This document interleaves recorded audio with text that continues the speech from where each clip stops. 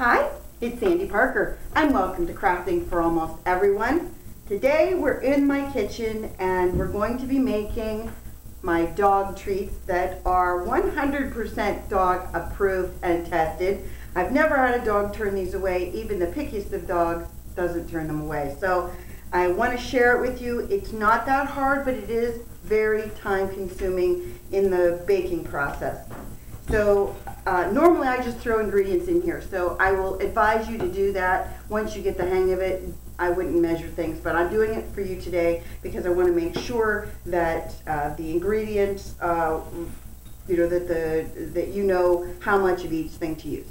So I put in this big bowl 4 cups of wheat flour. I have 3 golden retrievers, and so I usually make 3 or 4 bowls of this at a time because we go through these so quickly.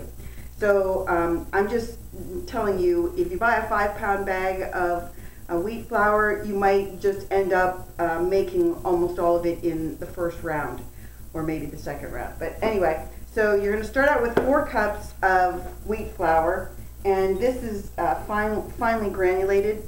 I live in an area with a lot of Amish, and so we have stores that have bulk products, and so our things come in bags like this, and this is wheat germ. It's raw wheat germ, and that's how it comes, just like that. A lot of our products come just like that. So I'm going to put a 1/2 cup of wheat germ in there. It's more like 3/4 cup, I guess, now that I look at it, because this is the 2-cup measuring cup. Then I'm going to use some wheat bran, and I'm going to use the same amount, 3/4 cup. Or it could be a cup. It's close, whatever it is. The next thing I'm using is cracked wheat. Now you don't have to use all these. I'm going to use a cup of these. You don't have to use all these. The reason I use them is they have different textures. Like this cracked wheat is crunchier and has more texture in it, and that's why I use it. And the wheat germ is really good for their skin. So I mean, everything has kind of everything has a place. Did I put that in? Yeah, I did. Okay, then we're going to put in some bulgar wheat. This is also really crunchy. I'm going to put a cup of that in. Close to a cup. And then lastly, of these products, I'm going to be putting in some flaxseed. And flaxseed's good for them overall for their body. And it's a 1/2 cup of flaxseed. Next, I'm going outside of my bulk products. Oh, before I go any further, I like to do this and mix it with my hands because that wheat flour likes to settle to the bottom, and it's harder to mix if you let it. So at each stage of this process, I do this so that it's all mixed together. Okay, the next thing I'm going to put in is 2 cups of oatmeal. And I buy my oatmeal just like at an Aldi's. I don't know if you have an Aldi's, but an Aldi's is kind of an inexpensive, no-name, generic kind of store. It's a grocery store that has a lot of good products, but low prices. And that's also where I buy my apple juice. And I use apple juice as my flavoring agent. Now keep in mind, everything in my dog treats, they are human food grade, and I don't put anything in it that will give them any kind of problems intestinally. Our oldest golden retriever has had problems in the past with the coloring, the food coloring that they put in dog treats. So I make sure that's really the reason I started making these, and it's why I've continued, is that it really has helped her with that. I'm going to put in a cup of vegetable oil. You can use canola oil. I wouldn't use an expensive oil. And you don't need to put the lid back on this because you're going to be using it again for to make your cookie sheet oil. Sorry, I got a little distracted there. I've got oatmeal going everywhere. Okay. Then I'm going to put in 3 large eggs.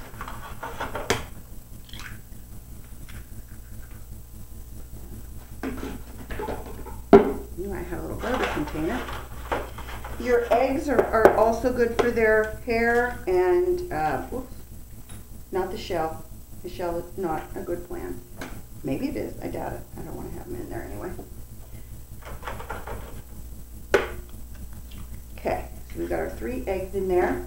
Now, at this point, I put in apple juice. I just pour it in because I know how much I like to have in there, but I'm just going to start with, I'm going to fill the 2-cup container completely up with apple juice. I'm sorry if that's out of, no it is in the picture. I'm all excited because I have a new video camera, and this is even more exciting. Rich was able to figure out, by getting a new software program, he figured out our editing problem with the audio not being present in the first few seconds. Okay, so you have everything in your bowl, and this is the part that's you're going to either enjoy or not enjoy. It's not easy to do this with spoons or whisks or whatever. It's much easier to do it with your hands. So I just mix. The consistency that you're looking for, I'll tell you at the end if this is right or not, because I've never actually measured ingredients, so I'm not sure if my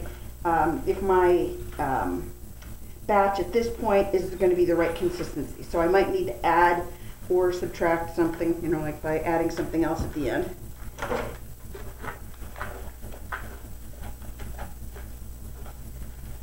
Your consistency, you don't want it to be really, really wet, but then you don't want it to be really, really dry. And I guess when I put it into the pan, you'll be able to figure it out from the way it looks there. This is looking a little bit wet, but I think I normally make a bigger batch than that. So let me put in a little bit more. I have, the dogs know when I'm doing this, so everybody surrounds me. They're all around me on the floor. No, you probably can't see that in the picture, but okay, let me get a little bit more flour and see if that'll make it dry enough for my taste. Well, not my taste, but for my liking, I guess we'll call it. Okay, yeah, that makes it much better. So I added about a 1/2 cup more. So then that changes our measurement with our wheat flour. Remember, it's wheat flour, not white flour, and it's going to be 4.5 cups then in the end.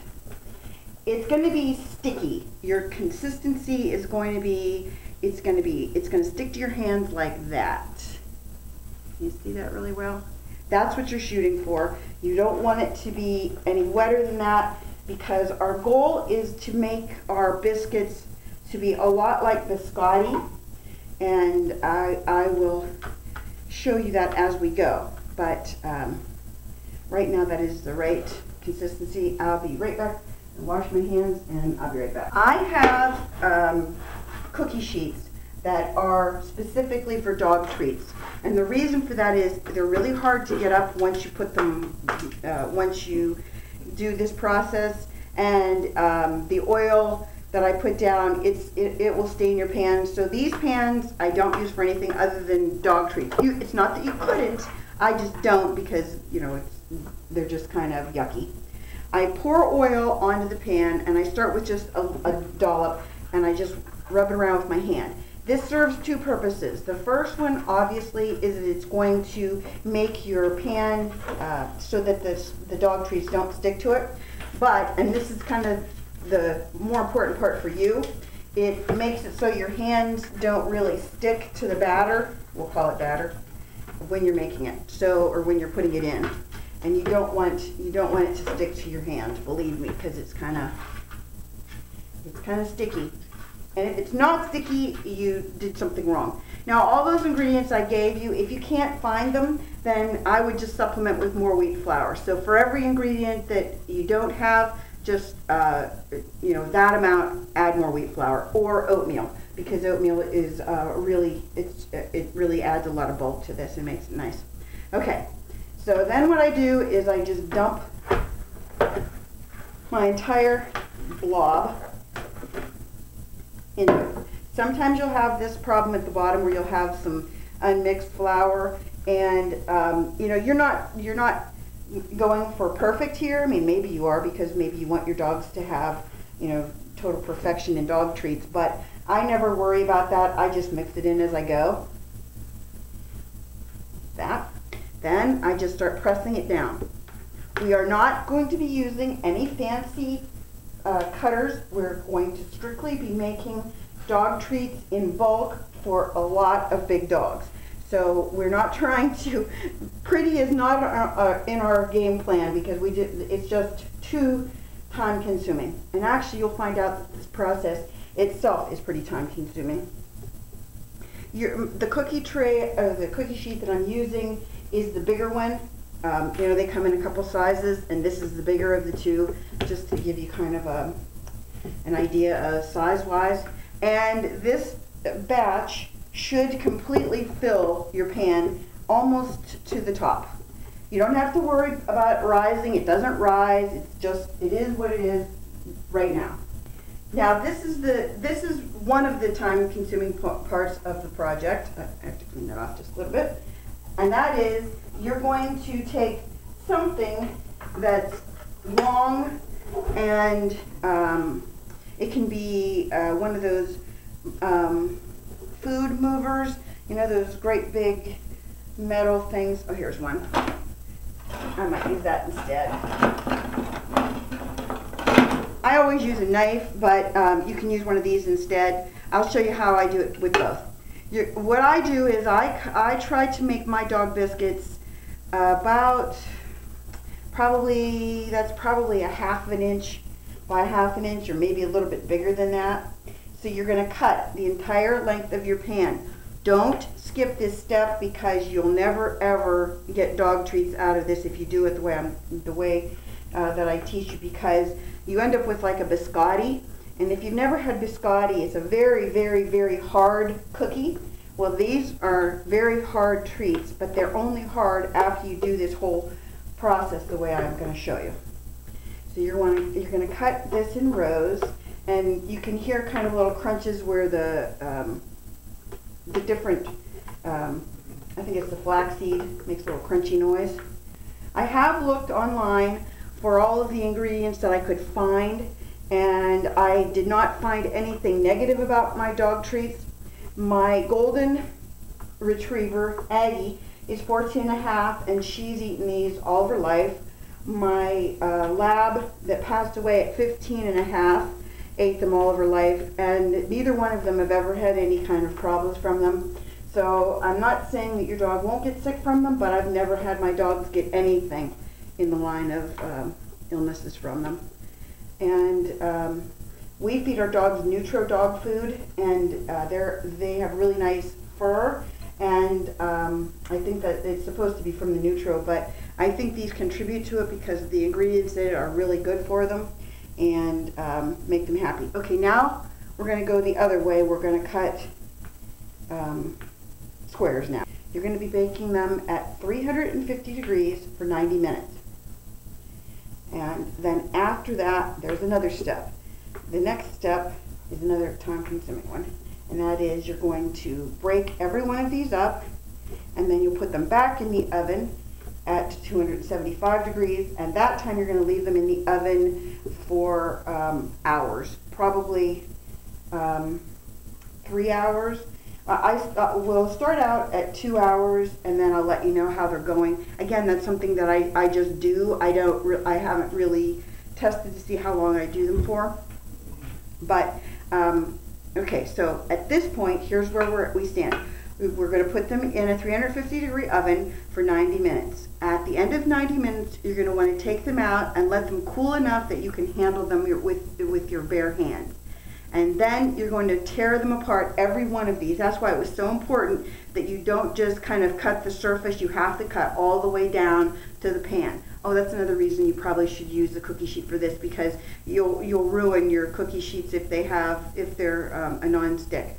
So go to your thrift store or go to garage sales to buy these, because you're not going to want to ruin them. So then after you've ripped them all apart, You put them back, just lay them back in the same pan. You don't have to re-grease the pan. You're just going to throw them back in the pan. There'll be a big mound, and then you'll put them back in the oven for, we'll start with 2 hours, and then I'll look at them and decide.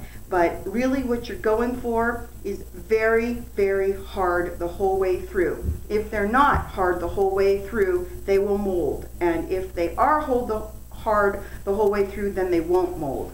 So that's kind of the thing you have to keep in mind. And that's why some people have had problems, I think, making their own dog biscuits, because they've had the mold. Okay, so after about 90 minutes, usually it'll pull out like this. Sometimes it'll stick really hard, but other times it'll be your best friend, it'll do that and pull out easily. Then you're just going to take your time, and honestly, you want to make sure that this is cool, because you'll burn your fingers on it, and you don't want to do that. So I'm breaking it up into the size that I give. Now these are for my dogs. Up. Whoops. I have trouble figuring out how this new camera, where I'm at in it. Okay. That's about the size that I do for my dogs. And again, they're golden retrievers, so you can make them any size you want, and they're easy to break at this stage. And they should be, like, the outer part of them will be a little bit hard, but the inner part will still be soft. This will mold quickly. I'm saying within a week these will mold, so that's why we do the second round. Plus the second round of baking really makes them so they're growling at me because they really want some. The second round of baking will make them so that they're really good for their teeth too. So let me tell you a little bit more about the recipe. Let's say that you don't have apple juice, or you don't know what you want to do as far as the wet ingredient. You can use any wet ingredient that you like. You can use, if you like to use beef stock or vegetable stock, or beef broth or chicken broth, anything like that you can use. You can also use, I've used pumpkin base, you know, where you take the stuff that you make a pumpkin pie with. I've done that, and then use water as my ingredient. If you don't want to put that many calories into it, like pure apple juice, you can always break up using part apple juice and part water. You can really make this however you want to make it. It just just is really your imagination that creates the. Now see, these are hard, and you might think to yourself, well, geez, those are hard, that's perfect. No, they have to be harder than this, and I'll show you at the end how hard needs to be. My little helpers here are really getting anxious because they know I'm making them and they have to have some right now. And now you know why I go through so many of them, because they've already each had 3. Anyway, here's a cute story about them. We had contractors here one time, and I had a new batch of them, and they were in the pan just kind of like this, and apparently they thought they were cookies, and so, or biscotti, I'm not sure, and so the contractor and his workers had a few, and of course, I mean, they're perfectly fine to eat, but you know, they don't have a lot of taste. And so when we got home, he said, I just want to tell you, those cookies you made, they're not very tasty. And I said, those aren't cookies, those are dog treats. And then they all had this look like they just ate something that was disgusting, and then I explained that it was nothing that they should have been afraid that they ate. It's perfectly fine. Made me laugh though. No, Bella, you guys have had enough. You're not getting any more, that's all. We'll have more later. Now you know why I make them. I have a big fan base. These are my #1 subscribers right here. I've been making these for many years, and my sister was up visiting from North Carolina many years ago, and I made a batch while she was here, and she said, oh, you know, she was going to make some. She said, it would be a really good idea. You could make them and sell them. And I said, they're too much work to sell. You know, I love making them for my dogs, but I would never make them and sell them because they're just you know, this part, you can really cut your hands up. And I said, no, I'm not, this is it, I'm just making it for the dogs. So she decided she was going to make them for her dogs and then sell them at her local hairdresser. And she made, I don't know how many batches, and that was that. She had enough, because they are a lot of work. I mean, it's not like this is a horribly hard, and you end up with a lot when you're done.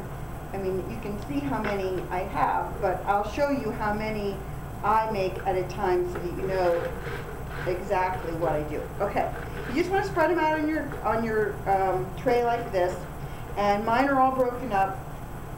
Now you're going to put them in an oven at 275 degrees, and then we'll do 2 hours, and then we'll come back. But before I do that, I want to show you how many I make at a time. You saw that. Then there's this tray, and then there's this tray.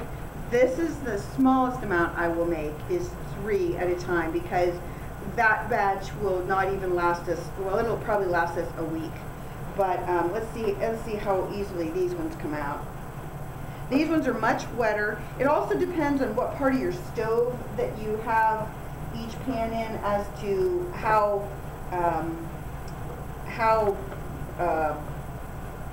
I'll call them brown they get at the beginning. This batch is coming out okay, but it's sticking a little bit. But these are much wetter. And if they're this wet, it doesn't matter. You know, they're much easier to pull apart. You're just going to bake them longer with the next step. Oh, and I want to tell you this about the next step. When you put them in the oven at 275, because they're as moist as they are, and you're putting them in for as long as you are, there's going to be a lot of moisture in the air when you open your oven door. So you want to really lean back when you open the door, because if you're doing more than one, Bella, if you're doing more than one tray like I do, you get a lot of humidity coming out of the oven. So you want to make sure that you don't stick your face close to the oven. Okay, so this is after about an hour and a half. No, yeah, almost 2 hours. Do you see how they just pull apart like that? That's not hard enough. I shouldn't be able to do anything with it. It should be so hard that I can't break it at all with my hands, or it won't flake apart like this at all. So you're going to put it back in the oven for another hour and try it again. Okay, well, there are a couple ways you can test this, but I'm going to do it this way so that you can see for sure how hard they are. You can see I'm using a mallet, and a mallet doesn't do anything to them. And then when it crushes it into little pieces because it's so hard. And that's what you want, because you want your dog to be able to clean their teeth with it, and you don't want it to mold. And if it's not hard, I'm only going to use this term loosely, hard as a rock, it's really not going to hold up well. It'll mold. So you want to make sure it's really super hard. And it doesn't matter if they get really dark, like this one's pretty dark. Hold on. I'm having trouble with this whole new camera system. There. Now you can see it. See how dark that is? That's fine. If you overbake them, that's okay. So I did about another hour today. So the total at 275 was about 2.5 hours. And so they vary in colors from a little bit lighter to a little bit darker. But again, the most important part is hard as a rock. It's how hard they will sound when they are cooked properly.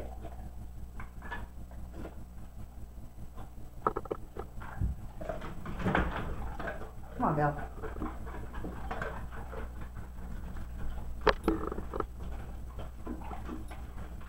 Hopefully you can hear that. It kind of sounds like they're eating a rock.